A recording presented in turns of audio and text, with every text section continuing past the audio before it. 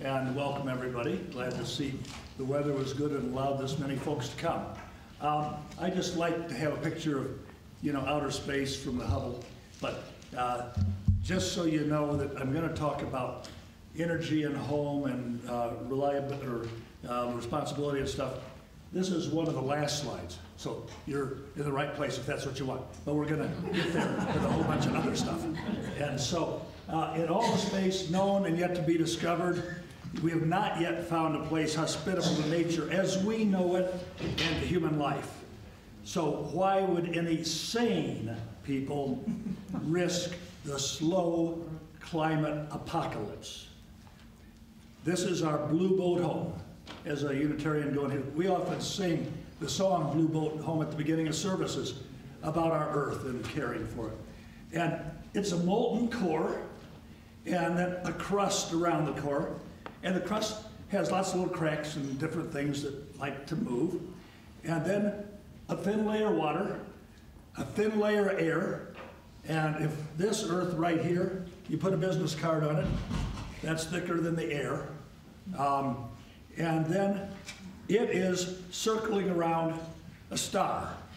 And that's our only real source of new energy coming at us. So this is plan A, to live here. And plan B is not yet ready, but Elon Musk is talking about his big effing rocket landing on Mars, and that's what he calls it, BFR, and he wants to make life multiplanetary because he's worried. By the way, MIT's come up with a winning program for how do you live there, because it's 96% carbon dioxide. You can't read, that's 960,000 parts per million. We're at 400 and we're worried, so you don't go out there, take a deep breath. So this, MIT came up with this, where that's a city and here's a neighborhood. And the neighborhood is kind of interesting because adopting a lot of principles of some of the best houses, it has all this underground space, which acts as a climate battery. And you can bring heat in and store it there. And you're growing stuff, and you've got radiation protection. The thing about Mars, very thin atmosphere. Thin atmosphere, big temperature swings, monster temperature swings. Colorado, we have big temperature swings, not like what they have. Okay, so, and he said, we're running the most dangerous experiments in history right now, which is to see how much carbon dioxide the atmosphere can handle before there's an environmental catastrophe. So I'm going to say, out of the morning's dawn, we get a vision of converting our values into actions, and that's what this is going to be about. And the title that Martin came up with for the flyers was Past to Sustainability in Daily Life. Phil gave the title I've always used for it when I've given previous versions, but I was going to update it to be How to Fight the Slow Climate Apocalypse, a personal sustainable energy program. Anyway, the dimensions of the situation, we're going to start out talking about climate, and then about ethics, and then responsibilities which fall out of ethics, and then energy principles. And I like to say, with a mathematical background, you got axioms and theorems. These are the axioms for personal action. The theorems are what you do. And so that's the personal energy practices. And so, again, the Earth, okay, this is Earth rising. We have sunrise, moonrise. Earth rises if you're someplace else. And that's full Earth. It's always nice if you're on the moon to have a full Earth to look at. And then the Earth's water. If you take your wet, dry shop vac and you suck all that up into a big balloon, you get a water balloon about that size. It's about 800 miles across. So that's a good size water balloon. Now, there's a little blue dot, that's the fresh water, okay? Because this is the salt water. Now, it all starts with air. We talk about air and water on the outside. It starts with the air. This is a air quality website wacky World's Air Quality Index.info.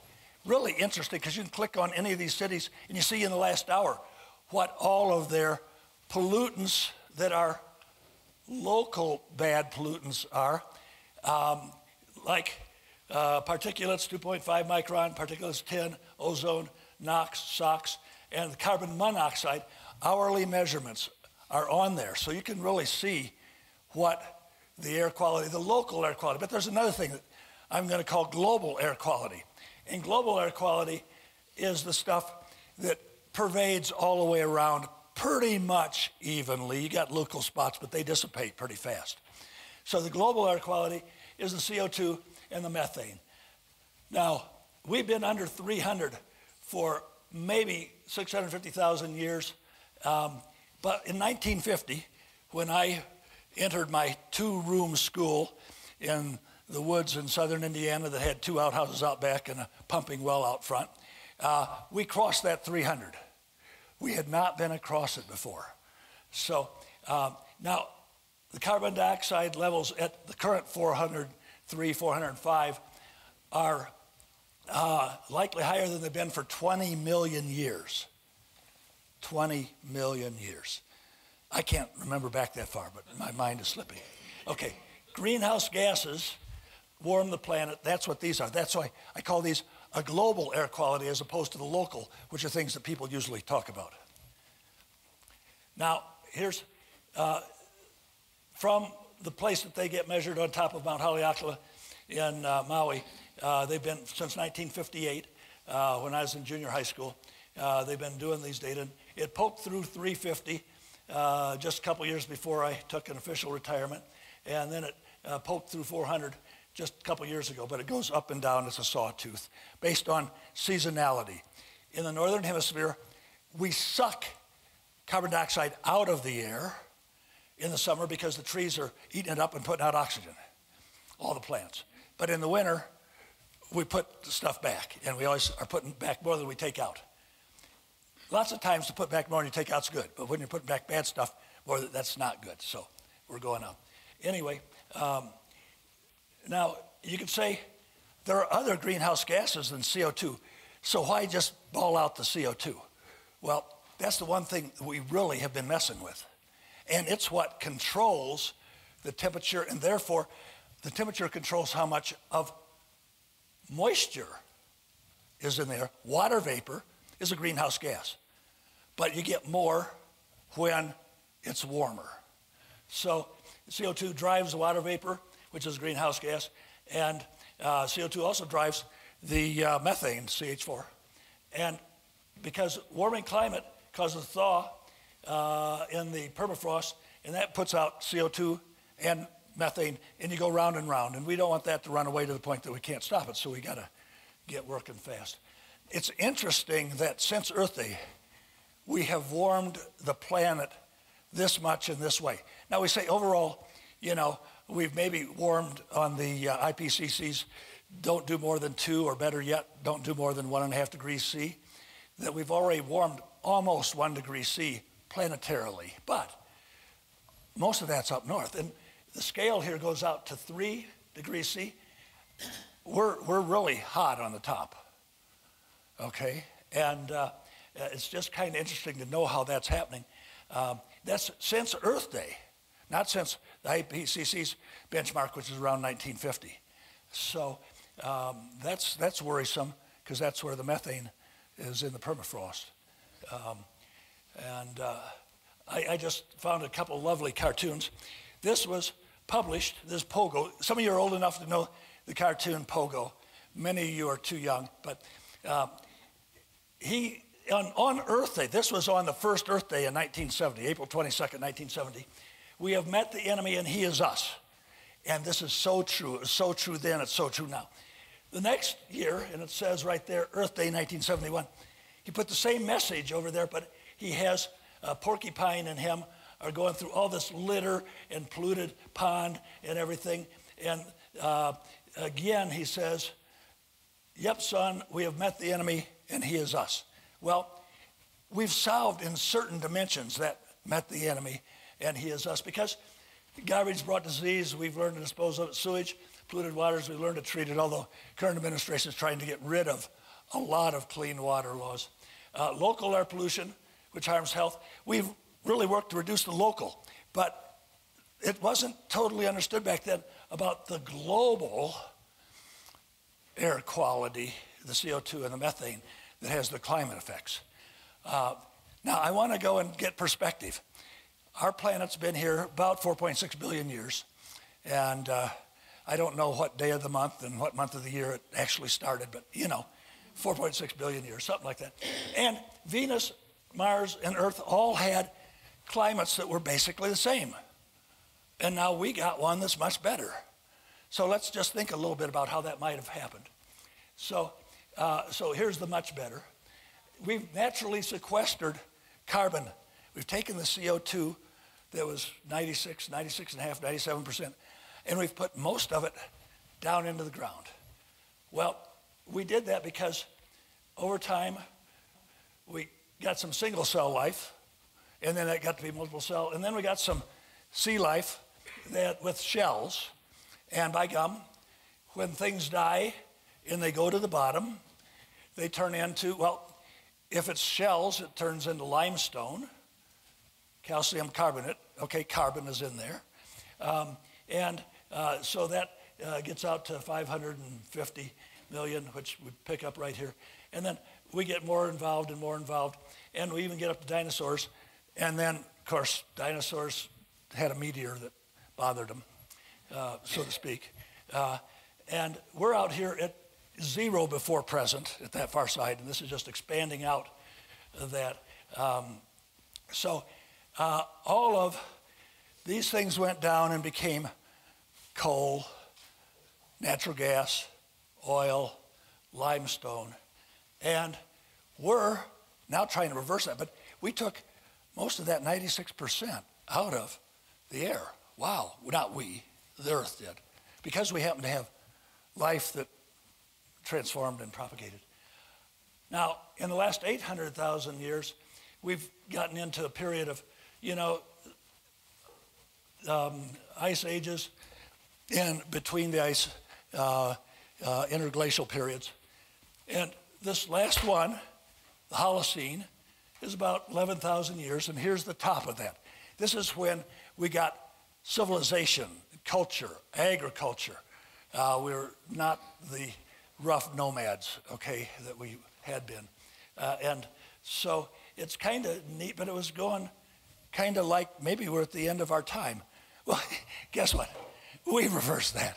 No worries. It's not going to get cold. You might want it to. Now, the last 1,500 years has been bouncing around a little bit.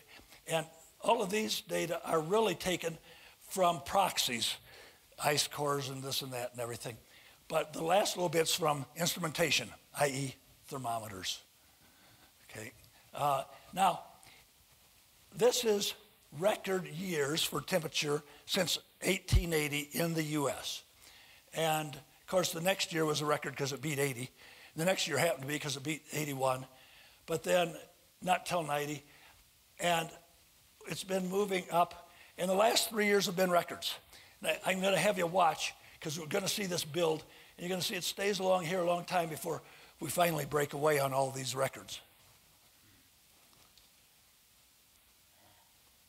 See, it's not really jumping much. Okay, World War II. Now V8 engines, going crazy, population V8 engines, boom, boom, boom. We've been accelerating. I'm going to go back and let you see that one more time.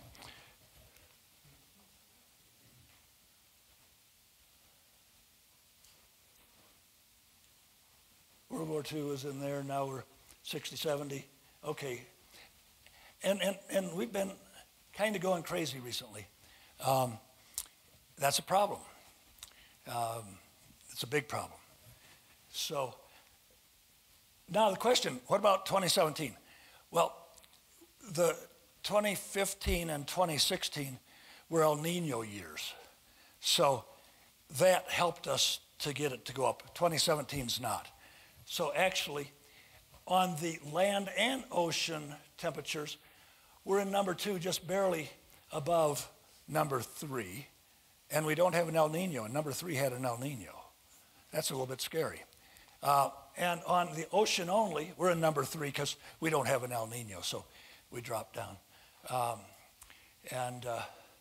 Now, you know, we just happened to have a day last February where it hit 80 at DIA, 79 in Denver, which is the old place where records were, and it had been 71 as a record.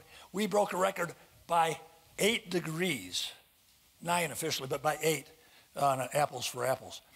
8 degree, I mean, that's a 5 sigma kind of thing. That's not a random event.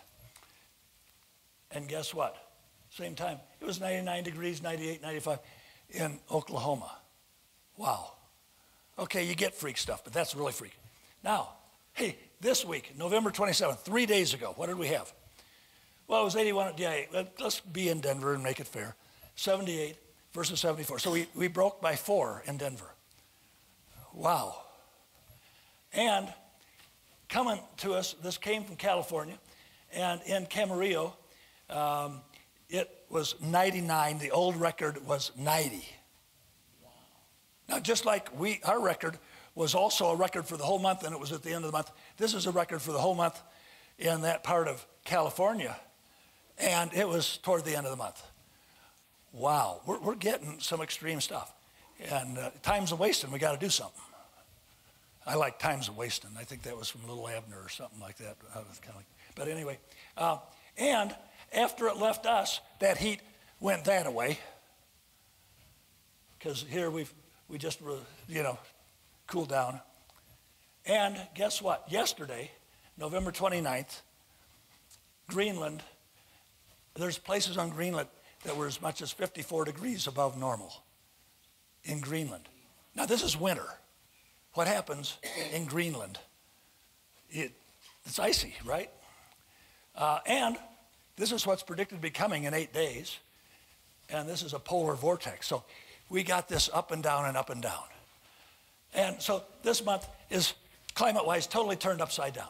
We've got 3 records in here that I circled. And we got 4 near records in here in Denver. And that's why I figured put it on upside down, because the whole thing's turned upside down.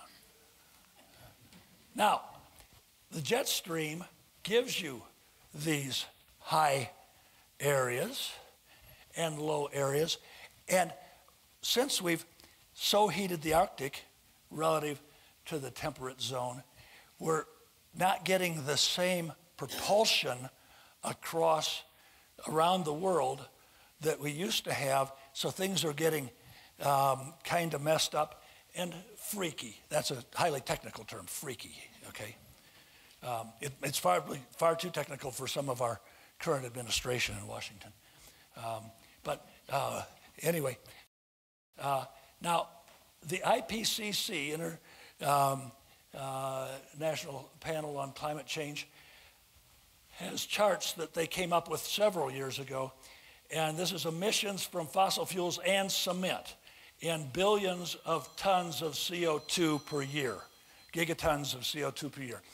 And billions of tons we're putting out per year. And it was around 20 and then up 25, 30, and it's getting near 40. And I don't have a later one than the 2014 estimate. But these are, if we do this and this and this as a world population versus that and that and that, and we phase this in at a certain time and phase that, here's all these scenarios for where we'll be. And the colors come down to, we'll end up by 2100 being over 1,000 parts per million. If we're over 1,000 parts per million, we've all lost IQ points. By studies, CO2 puts you to sleep and makes you far less sharp. And so the colors you get over there. And so we're going that way, and we need to really, by 2020, get turned and going down as a world, okay, as a world. So, so let's just see what, if we don't do anything, if we do business as usual, we get to RCP 8.5, and if we are really, really good, we get to RCP 2.6. Well, the world will look like that or like that. Those aren't good. Now, where's all this heat going? Okay, Well, most of it's going in the ocean. Wow, 93 plus, I'm going to call it 94. And then 2% in the atmosphere, 2% in the continents, and 2% to all the ice put together. I just want to lump the ice. Okay. And so just think, if the ocean weren't sucking that up, it would be going all over there. So we'd have the atmosphere getting about 15 times more, and the continents 15 times more, and the glaciers and other ice 15 times more. Wow. So that bit of water is doing, we need to say thank you to that water, because it's kind of saving our backsides, okay? It's a buffering thermal mass for us, a buffering thermal mass. So we really need to say we love you, oceans. All together, we love you, oceans. Thank you. Okay. So now, what if it didn't suck it up? Well, then they get 15 times more, and what would that do? So if we were targeted at a 2-degree sea rise, that'd be a 30-degree sea warming. Wow, by the end. And 15 times more ice melt, if that was going to give a 3-foot sea rise, and the estimates for the end of the century were between 3 and 9, depends on who you talk to. But, then it's 45 to 135 feet. Woo! And 15 times more continent warming. Well, you don't want to walk around barefoot. Let's just say that. You want to have a well-insulated bottom on your shoe with the continents warming. Now, the side effect, or the bad thing is, the ocean's warming up that much, and this just the last 25 years. Just the last 25 years. And the oceans are warming up. That is going to be a problem because hot oceans make bigger hurricanes, which move slower, dumping more water. And the warmer air is also bringing and holding more water, so it's staying longer, dumping more. And now, also, you get more heavy downpours that last 2 days or more. Probability of heavy downpours of 2-day duration or more, it goes up. And we saw a heavy downpour, right? Houston. And by the way, Harvey was the greatest rainfall event in American recorded history, and probably even prehistoric.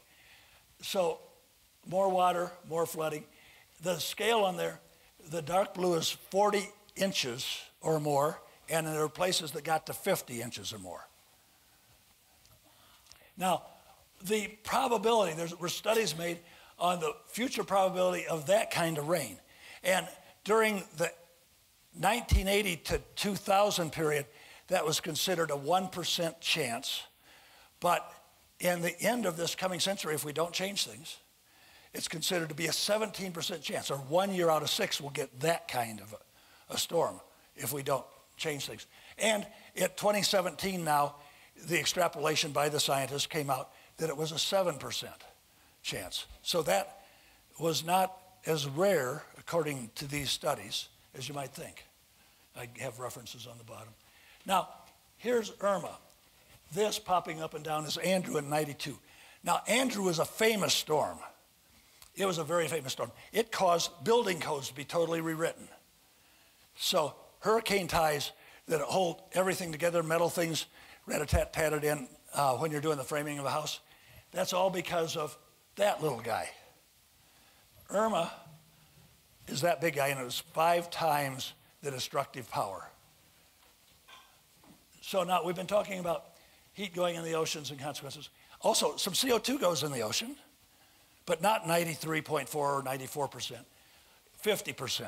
So 50% of the carbon dioxide that we trap in the atmosphere is going into the ocean. And so let's go underwater to where this is doing something. And I love these. I have real good experts that are underwater. They're right here in Sherman's Lagoon, okay? Now, in Sherman's Lagoon, you see, hey, Ernest, tell me about ocean acidification. Well, it affects shell-forming animals the worst.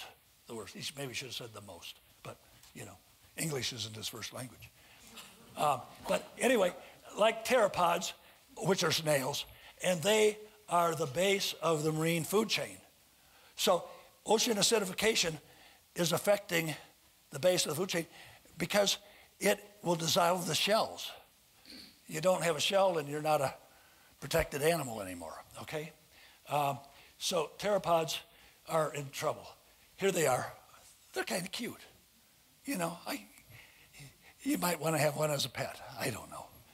Okay, but now back to the discussion. But it's really bad on plankton. Plankton, poor little guys. Okay, wow, plankton. And here's the kicker. They produce over half of all the oxygen that beach apes need to breathe. Now, if you're out on the beach and you're in your bikini or your monokini or you're on one of those other beaches and you don't have a kini, then what you breathe, half of it's coming from, you know, the Brazilian rainforests or Thailand or this or that. The other half's coming from the ocean.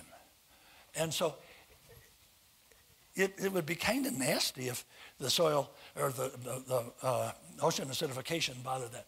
So anyway, we got out of the water now, and guess what's happened? Oh, here's our beach kini-less folks. But the angel of the Lord comes down and says, holy crap, God gives you humans a planet to tend, and you turn the oceans into acid. Whoa. What do you have to say for yourself? Well, oops, and our bad. You know, they're highly literate, these our little beach roamers here. Okay, back underwater. What are we going to do about it? Well, I won't sit idly by while shell-forming animals around the world are in trouble. A good, honorable statement.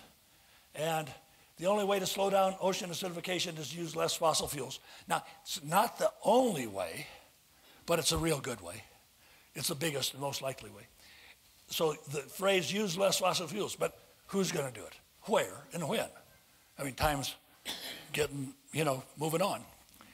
Now, Natarev Sanyo addressed that, and he's at IPCC meeting about 3 or 4 years ago, and he's a representative from the Philippines. And while he was there, his home was being destroyed by a monster typhoon in the Philippines. And he had been trying to get a hold of his family, and he couldn't get through. He didn't know if they were dead or alive. And he said on the floor of the conference, if not us, then who? If not now, then when? If not here, then where? And that pretty much gets down to it. It either somebody does it, or everybody does it, or it ain't going to happen. Now, let's talk sea level rise for a second. How bad could it be? Well, if you melted everything, now that takes a long time. Greenland will give you 24 feet of sea rise. All of Antarctica would give you just under 200 feet. Well, that's a lot, you know. And the West Antarctic's grounded ice sheet, interior reservoir, well, 18 to 20. Okay. Now, many islands are flat. This is the capital of the Maldives. This is Singapore, a nation state, real flat. And we have these Greenland glaciers, and we have Antarctic glaciers.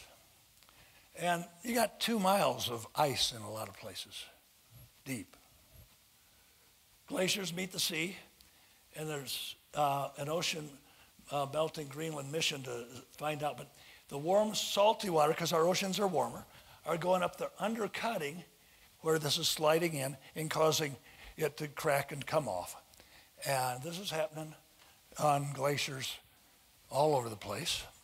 By the way, this mission, the OMG, intentionally named to be, oh my God, mission. Okay. Now, when the icebergs come off, you know, you can go out and watch the parade if you're in eastern Canada. They come sailing by. Kind of a neat view, I would guess. And then this is a big one that broke off down in Antarctica, and the size of Delaware.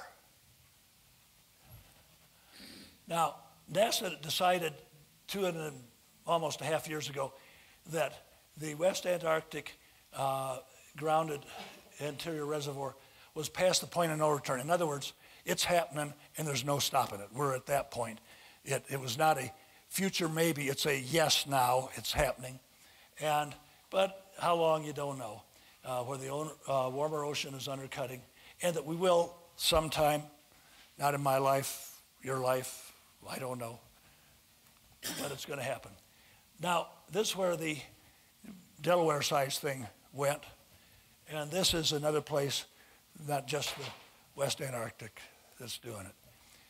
Now, Shanghai, an interesting city. Shanghai is named for what happened and how it's there, because there was seismic activity in the east of China, and that seismic activity gave a lift to what was underwater, and so it means above sea.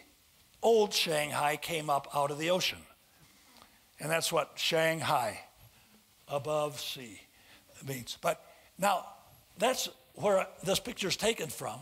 That's old the Bund, and everybody's there doing their exercise at 6 in the morning, twisting around, staying flexible. But that was marsh. When I was there in 1982, that was marsh across the river. And that's new Shanghai, because China's been developing very rapidly and very dramatically. And, you know, just think, the potential new name, undersea. And so I did a little research, and that's G. And so there's the symbol. So it'll get a new name. Now, that's not the only town that'll get a new name. Oh, first, you know, if it rises all of this, New York, London, and even if you get a total melt, the river valleys, there's a lot of capitals like Paris, Bonn, that are not that much above sea level, so the river valley, you get water in. And now, the interesting thing is, if we get a full melt, look at the eastern seaboard. We lose all the eastern seaboard, and Florida's just totally gone, you know, just totally gone. But, so Miami's gone. So really, Pine Bluff, Arkansas, the new Miami will be renamed Palm Bluff on the Bay, because you'll have this big inland waterway. So Shanghai changes from Shanghai, and invest in Pine Bluff, it'll be Palm Bluff, and it'll be quite a resort community. The developers will be down there really working on it. Okay.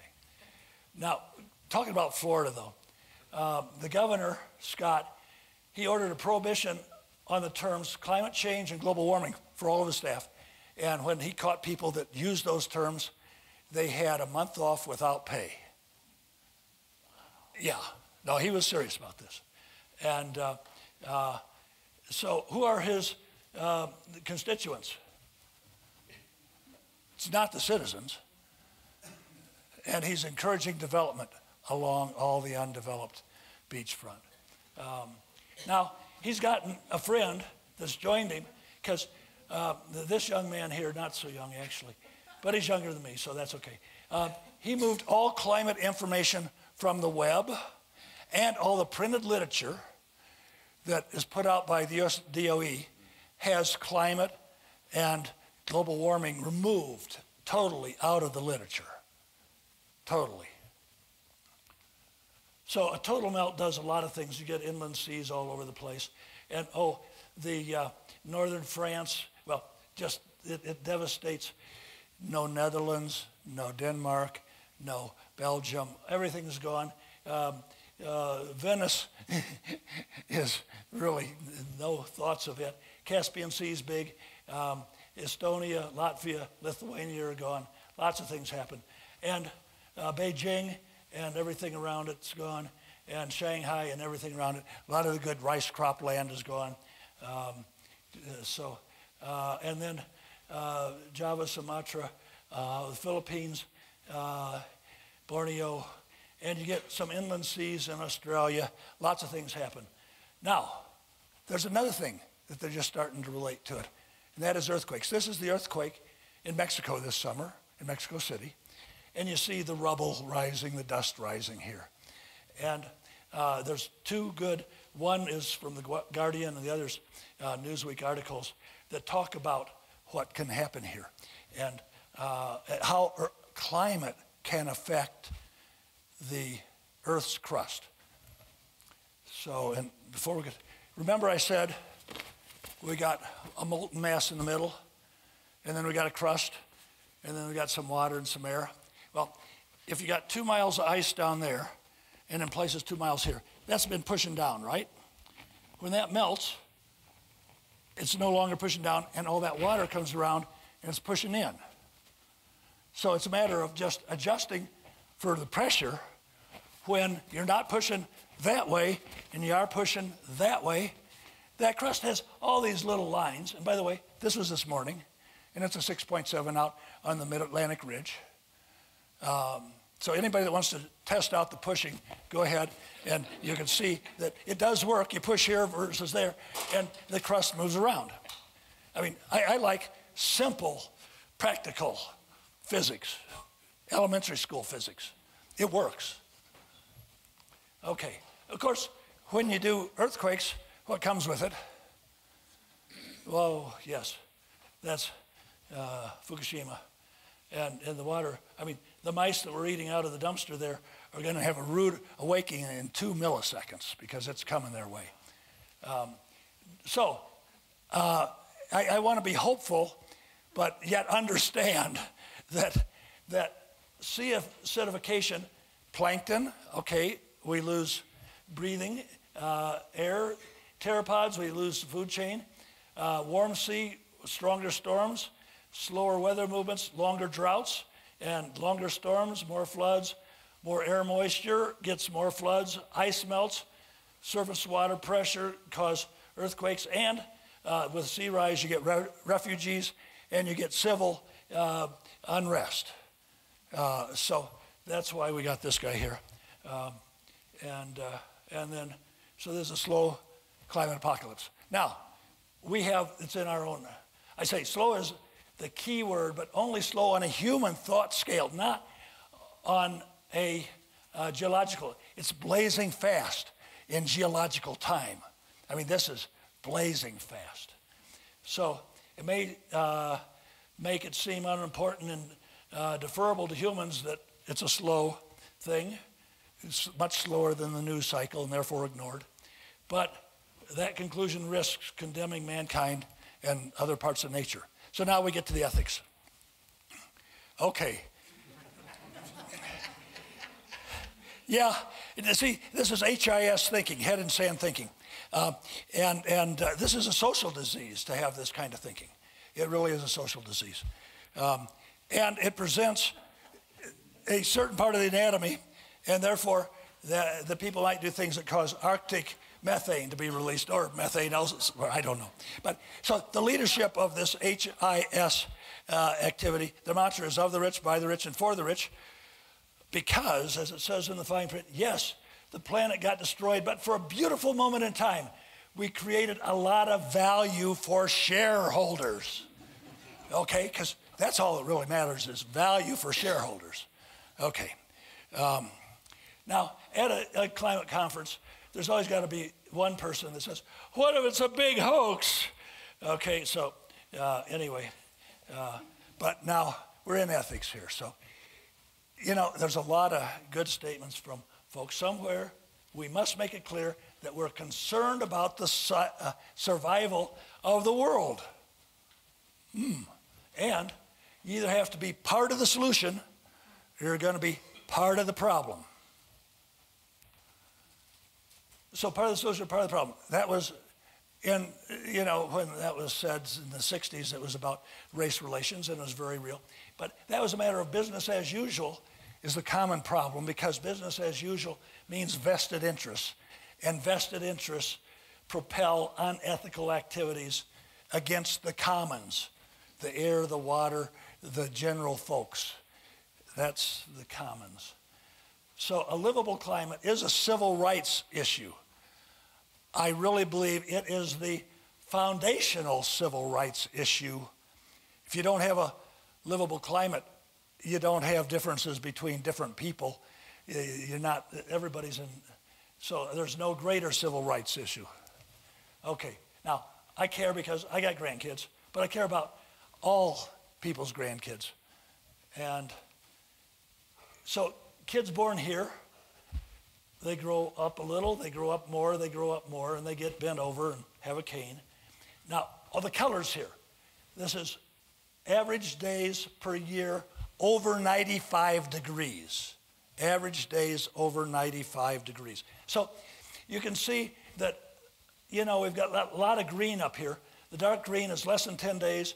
The medium green is less than 20 days. You don't get much of that out here toward the end of the century, but you've got a lot of red and a lot of pink. And the dark red, well, you're over 200 days in the purples here. Over 200 days over 95 degrees. Well, now, I think there's a real problem, air conditioning, when it's like that out. Yeah, that becomes not livable. And it affects food production. So Santa, and I have a Santa on Santa's bike that he rode for deliveries before he got the Wright brothers to come up and teach the reindeer how to fly, which happened in 1904. But anyway, an ethical plea from Santa. It says, please save my workshop floor from melting.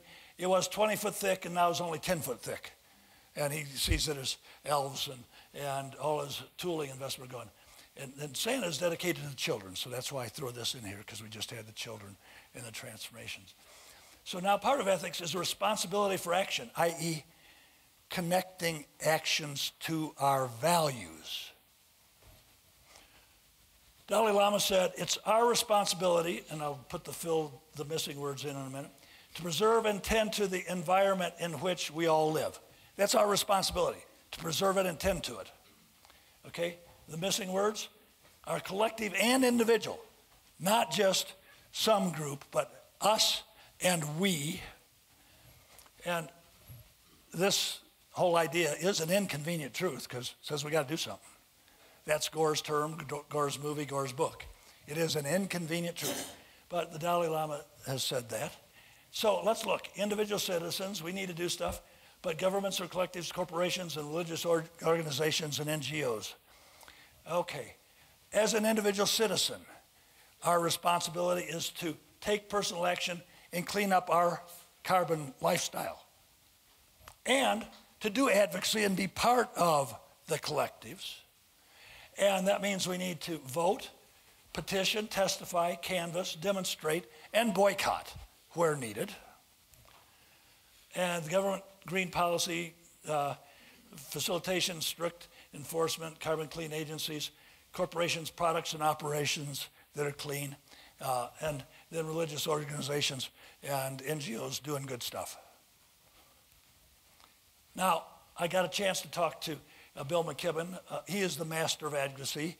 350.org is his organization, and he was a professor in a New England college.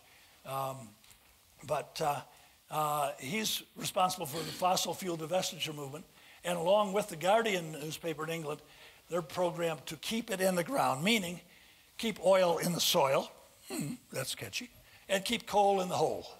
So coal in the hole, oil in the soil. Now Pope Francis, he does it on an individual and a collective.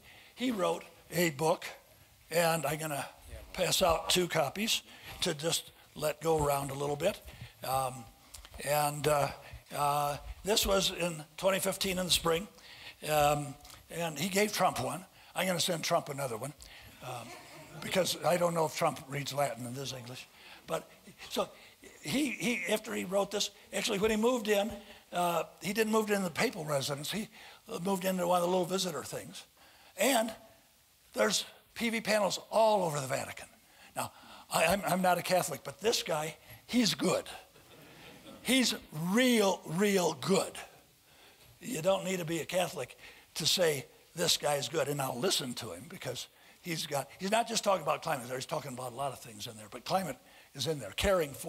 It's on care for our common home. Now, Nelson Mandela, on individual action, you can never have an impact on society if you've not changed yourself. You got to do yourself. And everybody knows Gandhi said, be the change you want to see in the world, and a lot of other but be the change, because it's not going to happen if you don't. Now, Eleanor Roosevelt, one's philosophy is not best expressed in words. It is expressed in the choices one makes, and the choices we make are ultimately our responsibility. And that's her as a young lady. And I think as an older lady, she looked back, and I think she was proud of what she did. Okay? Now, this is kind of interesting because it says, do what needs to be done. Don't check to see if it's possible first. Because you'll be told it's not. You'll be told it's not. So don't do that. Only check after you're done if it was impossible. And another twist on that, people who say it cannot be done should not interrupt those that are doing it. Okay, I'm going to ask somebody to open that to get a little bit of fresh air in, because the CO2 level in here is now up at about 2,000 parts per million. It is. For another talk that was in here, I had a meter and it got up there. And so otherwise you'll all be asleep. And I don't want it to be that it's my fault.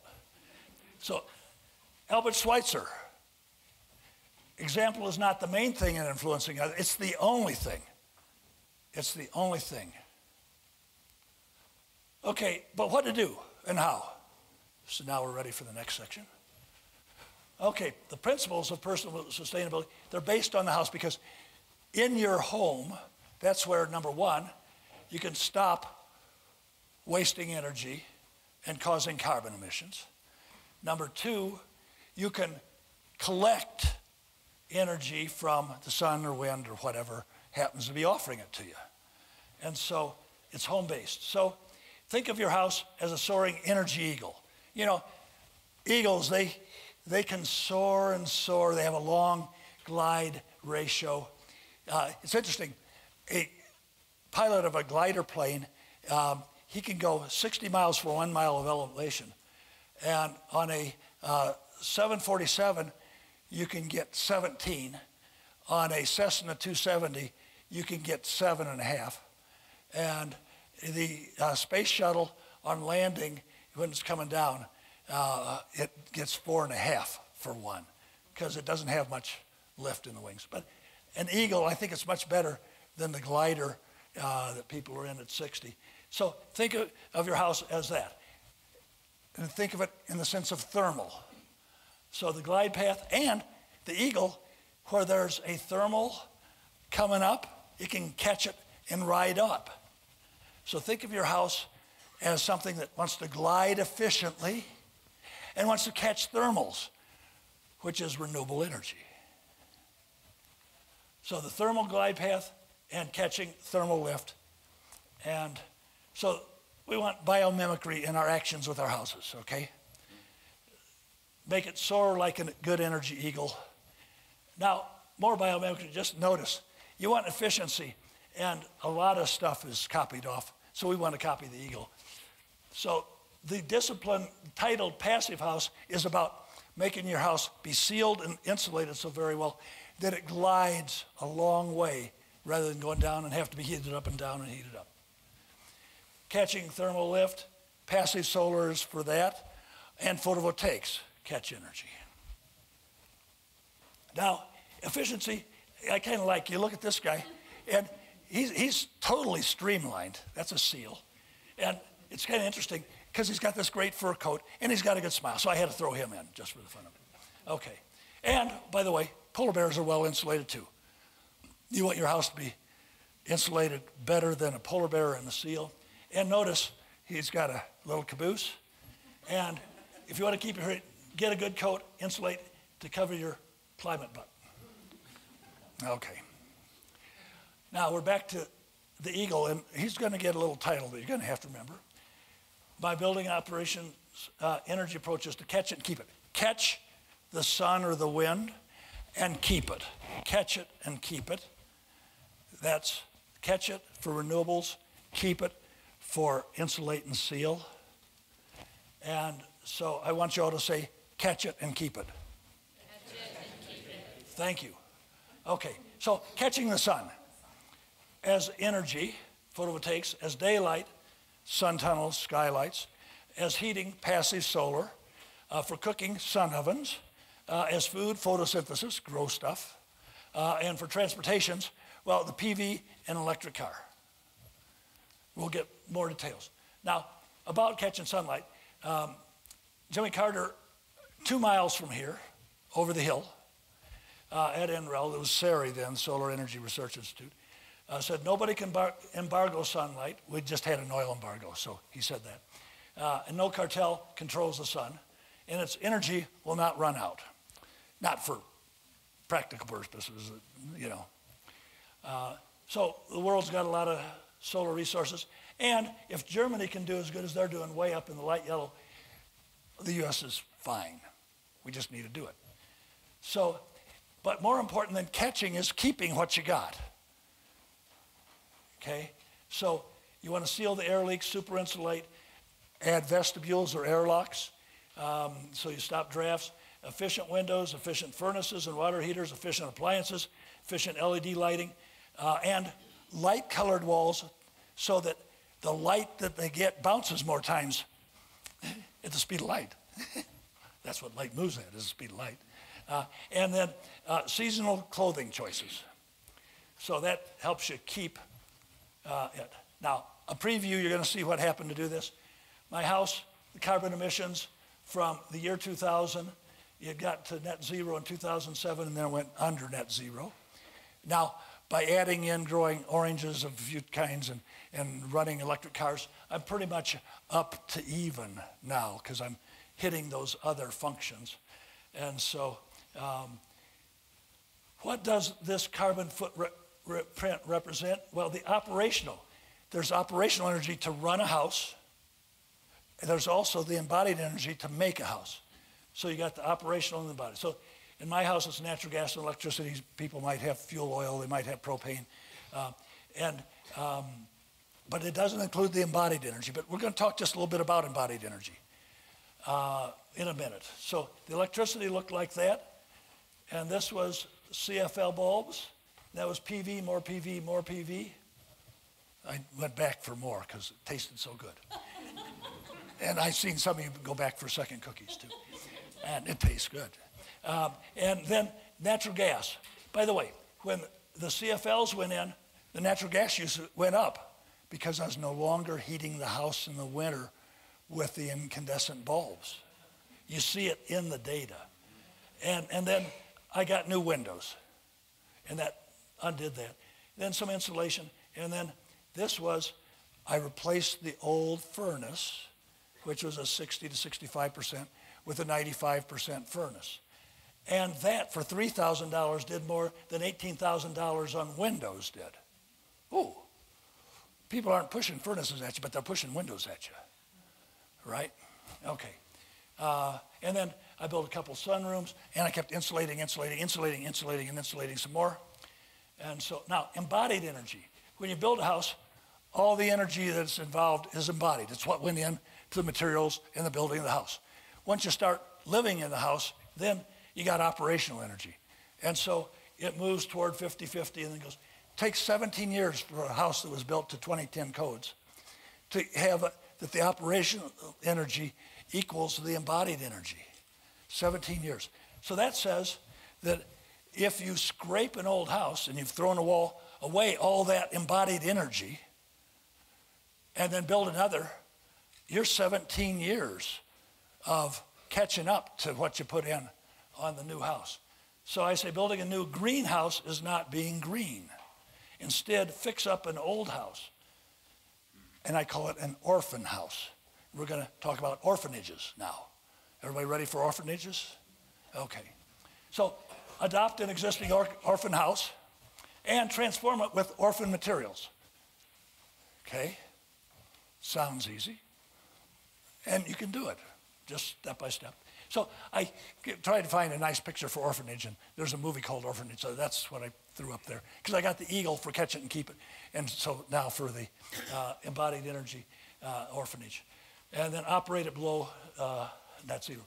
So now the orphan house, the embodied energy is a sunken energy and carbon cost, and the orphan materials, so you're not involving a new carbon cost or a new energy cost.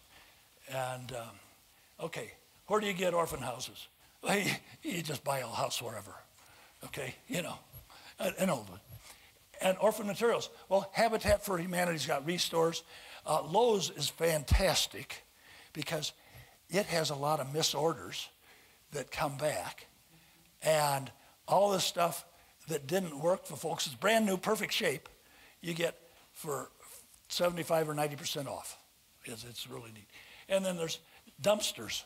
dumpsters can be ideal.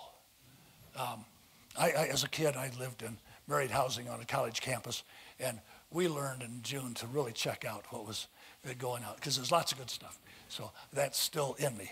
Okay, so, but for the orphan, hey, you can adopt as an orphan the house you're in right now, because you may be an owner, but you may not be a parent. Okay, you might not have the maternal or paternal instinct for it. And so you can change your attitude, and you take that orphan house that you owned, and you adopt it, and you work on it. Okay, here is the coal lumber rack at Lowe's. It's amazing. Anything you want. Now, on a 16-foot board, it may have 12 straight feet and 4 curly foot. Fine. You just paid for a 4-foot piece because you got it 75% off, and you got a good 12-footer, and you got a scrap that you might be able to do something with on the last. So it's amazing. I've only used orphan wood. This is the stuff people go to do a project. That's good, that's good, that's not. That's good, that's good, that's not. They get bundled up. They get out here. They're marked between 50 and 75% off, but they'll always, if it's marked 50% off, you can always get it by offering 25% of the retail. Okay, and misorders. Windows and doors. This right here label is right there. It is a sliding patio door of good quality. All the pieces are there. They're not hurt.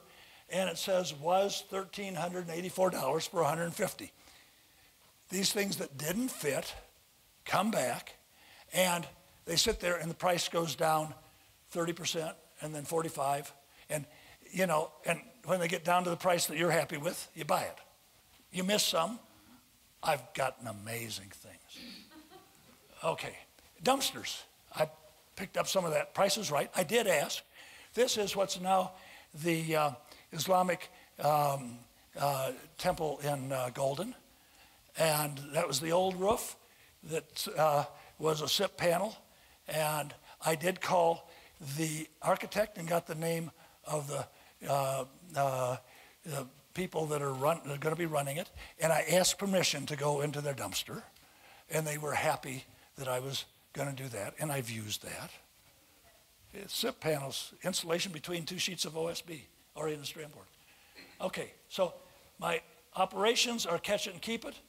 And the embodied energy is orphanage for both the initial structure and materials. So it's the operation, again, that. So I've got my orphanage and I got my eagle. And now, energy currency. Energy currency is what you spend to get something done.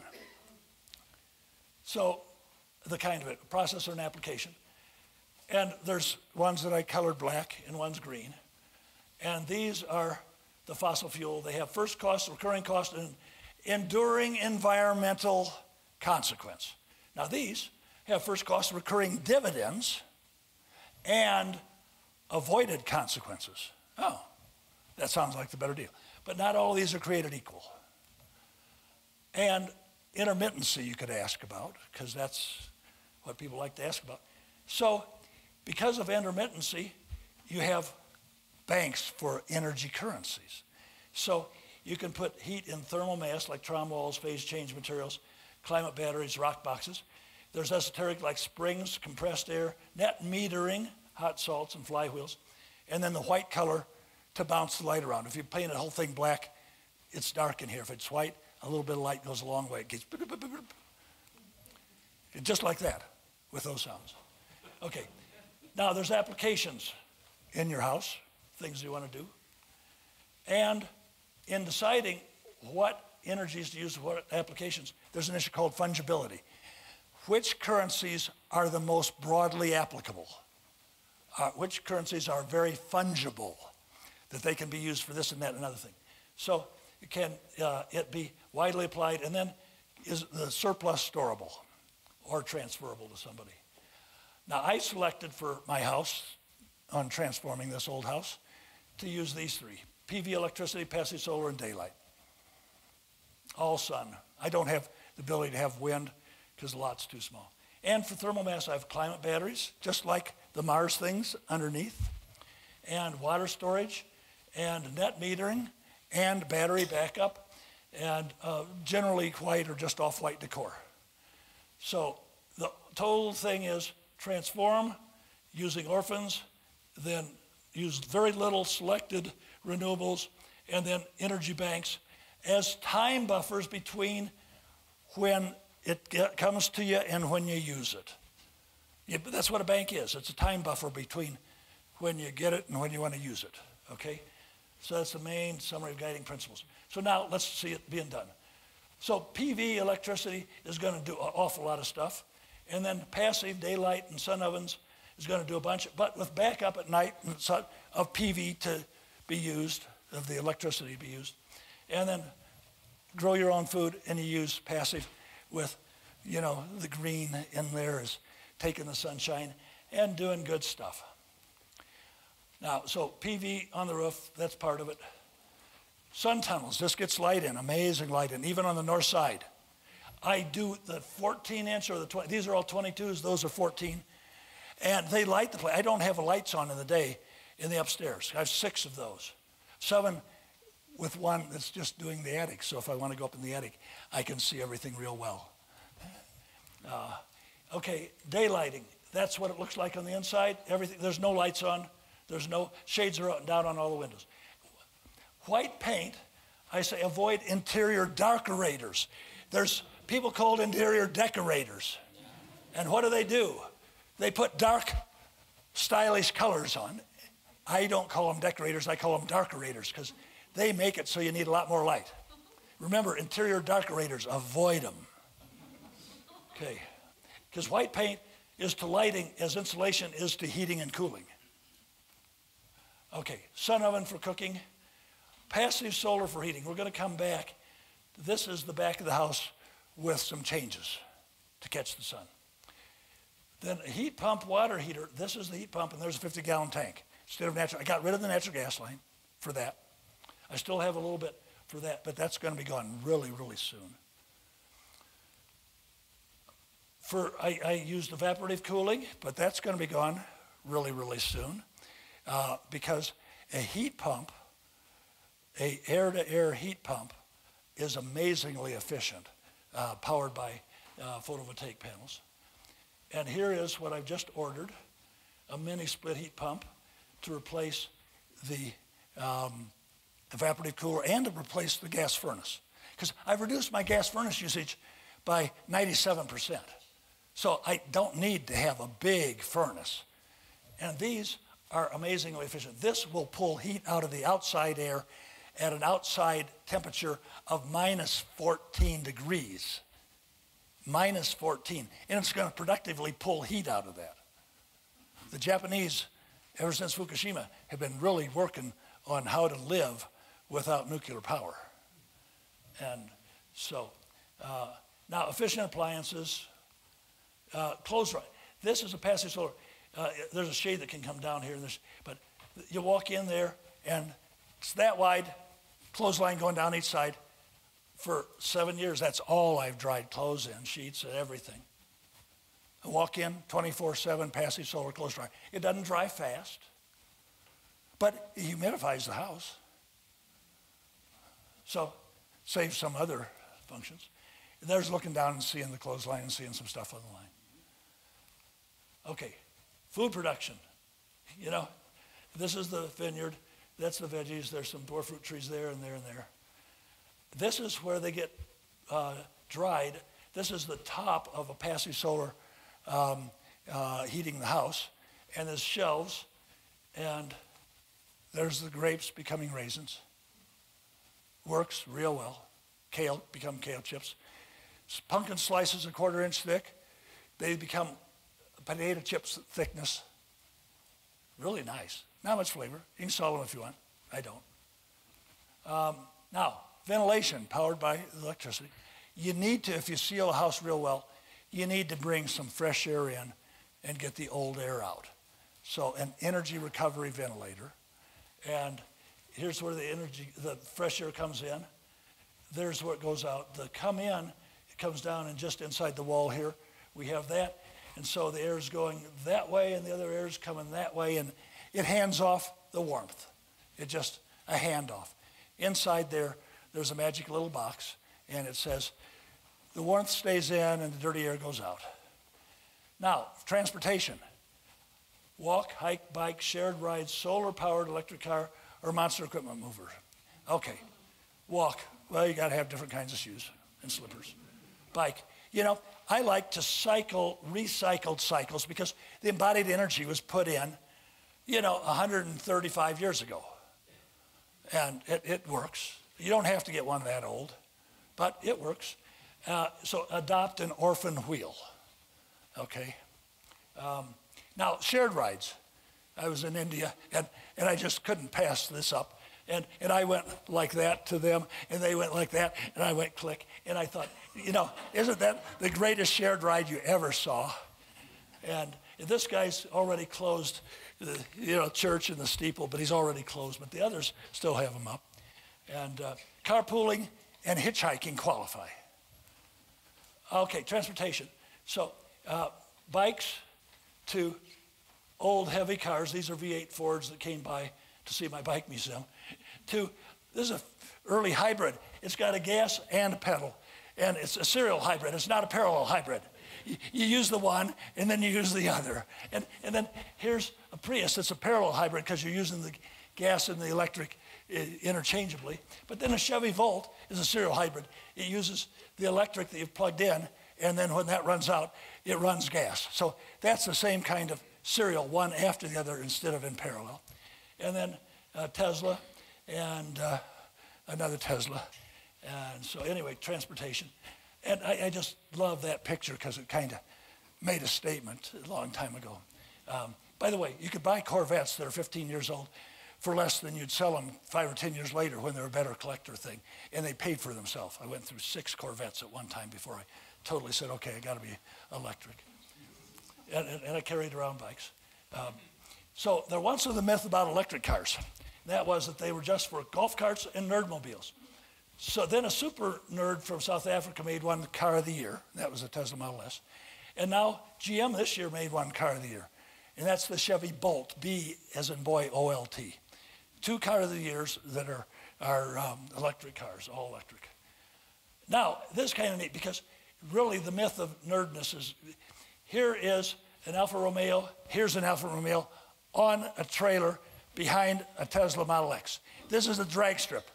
Bang, they go, and guess what? That Alfa Romeo is behind this trailer at the quarter mile.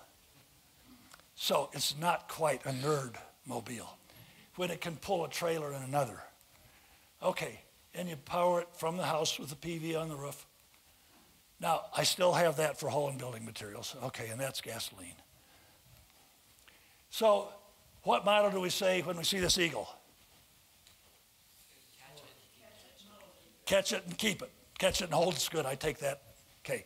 Again? Catch it and keep it. Catch it and keep it. Okay, good. So catch it and keep it. So now for the keep. The long, shallow glide path. Seal and insulate, insulate, insulate, insulate. And insulate some more. Because as the president said, insulation is sexy. You got that? He said that. I loved it when he said that. Because, you want to be warm or you don't feel up to it. So personal insulation, your first 2 levels for personal insulation. So long johns, etc., and nice warm sweater. And on your bed, good quilt over your warm layers on your bed. Adding to the attic. This is about the most important place. But before you add, and I didn't do it because I didn't know it then, you scoot what you have back and you seal all the seams where your inside walls are because you do get air leaks. And if you get a good professional company to do an attic insulation blow for you, they will offer you that service at a premium, but you won't get the Excel rebate unless you do take that because it makes a big difference. So you seal all those seams where there's drywall coming across, and then you see a 2x4, and then drywall, and that's an inside wall.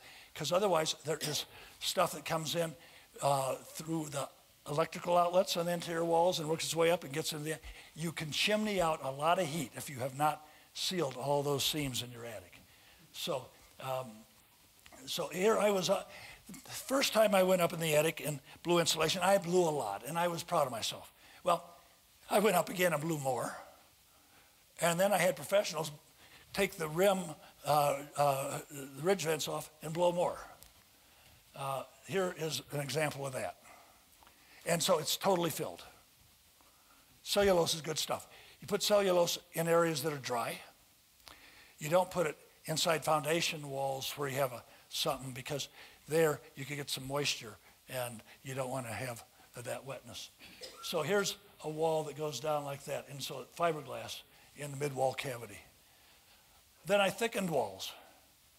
This is polyisocyanate foam sheets that I layered up, and that corner is in that bedroom right there, and it went from an R9 wall to an R60 wall, and so the heat loss by the wall is reduced 85%.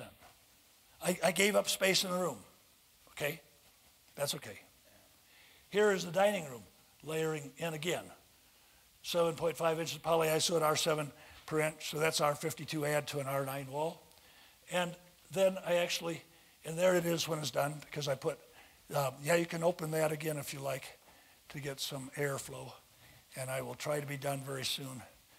So thickened walls, and then outside where I couldn't do the inside, I thickened, and there's that.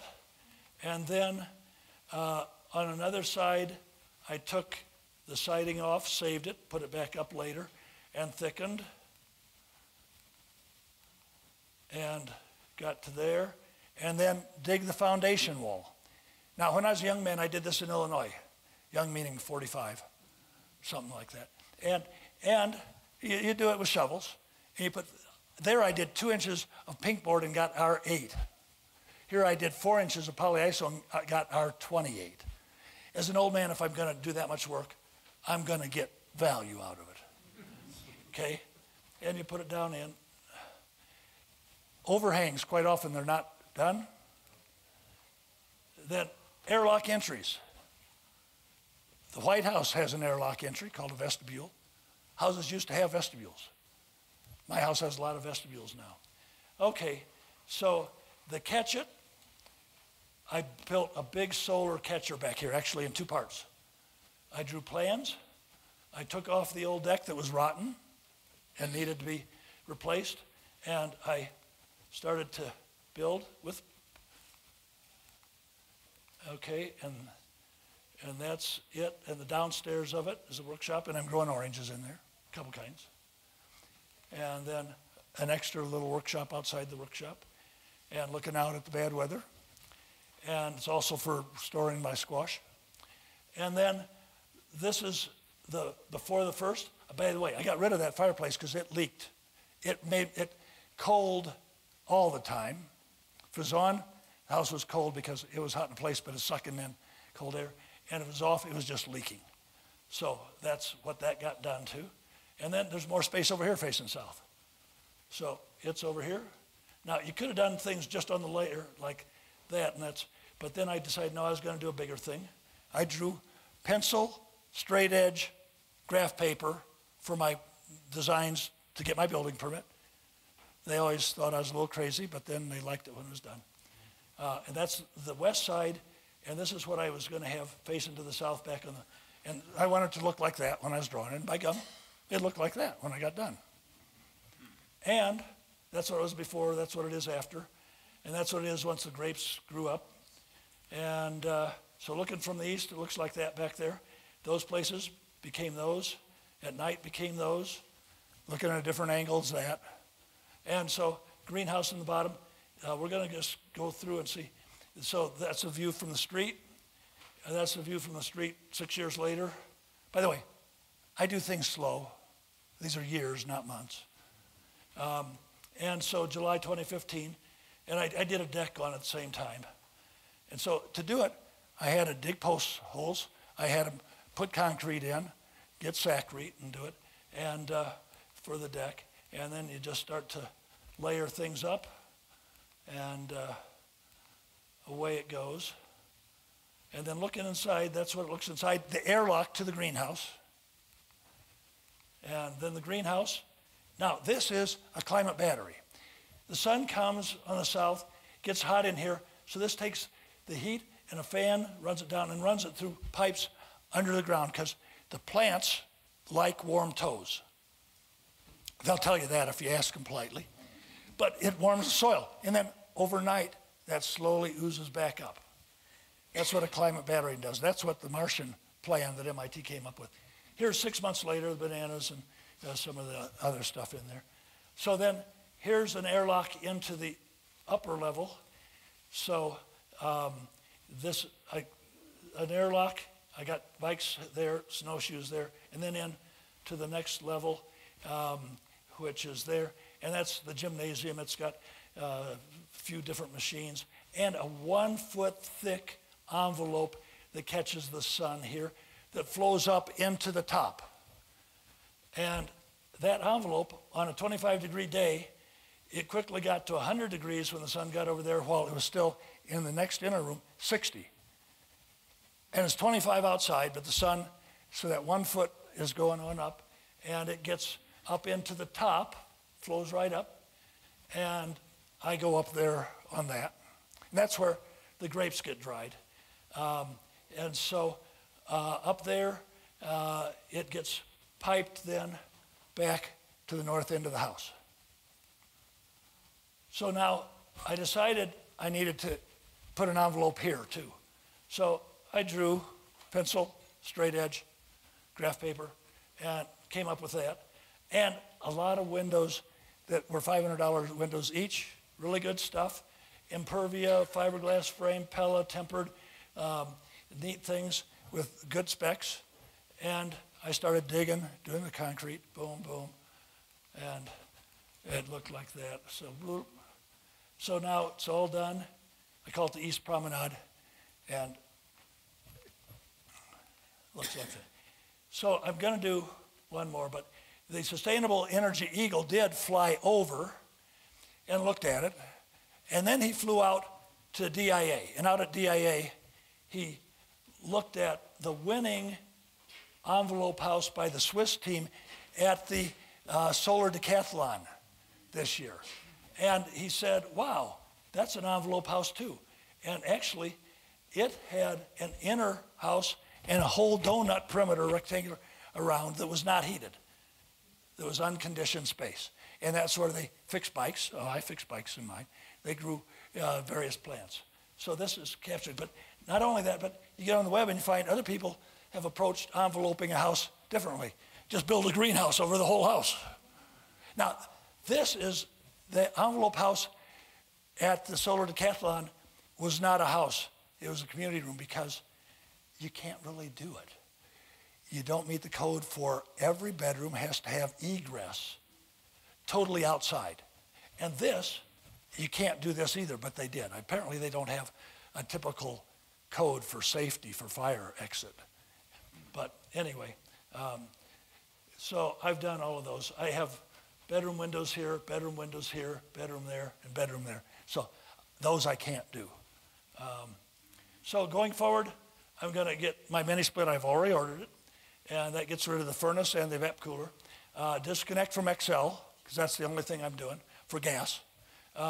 Move the old furnace, make it a donation to somebody that needs a 95.5% super good furnace that's almost unused, okay?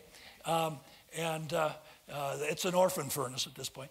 And then build the outer front airlock entry and improve my gardening yields. And I'm going to just briefly, okay, priority items for home energy. If I were starting from scratch, here's what I'd do. Get an energy audit. I didn't do that because they weren't around when I started. Replace all incandescent bulbs with LEDs. That does a lot. Seal and add maximum insulation to the attics, maximum. Don't go, well, a little bit's good. Well, a little bit more is good. I did it way too many times of little bitting. Go gangbusters, do it. Oh, I should have, I didn't finish. If I am fit, or if you are fit, dig around your foundation, a shovel and a spade, and insulate the foundation, seal the top of that polyiso insulation with roofing tar. It'll dry hard quickly, and it's totally protected then. And if windows are aluminum framed or single glazed, upgrade to a triple or quad glaze and fiberglass frame with a good rating for the specs. Study the specs for windows. Okay, so that was the basics. And if in doubt about how much to insulate, do more. Consider daylighting, sun tunnels, big ones, not little ones. And consider PV on the roof if appropriate. If your roof isn't appropriate, you can buy into a solar garden, and your panels that are out in a community solar garden, and Golden's going to be putting one in, will then credit your thing, so you're green for your electricity from PV that you've funded, even if it's not on site. So anyway, in 2012, Ritter and the head of CRES at that time gave me the award for the best energy retrofit. I've continued to do stuff after that, a lot of stuff, slowly. I do nibble jobs, slowly. And by the way, these guys agree with me. They totally agree, and I respect them. Now, there's some people that don't agree. You can't please everybody all the time. And he cringes at everything I say, and he just blows smoke in my face. So again, my motivations are the kids. And interesting thing, I have 3, not 7, 15, 21, or 74 kids. Because population is another elephant in the room. So it's how many carbon footprints you spawn. How many you spawn. And therefore, we need to advocate for women's rights. And this is the march that had far more people on January 21st this year than the inaugural had. And this had it all over the country and the world. And you notice the pink hats. So advocate. So anyway, that's a summary. Okay, any questions?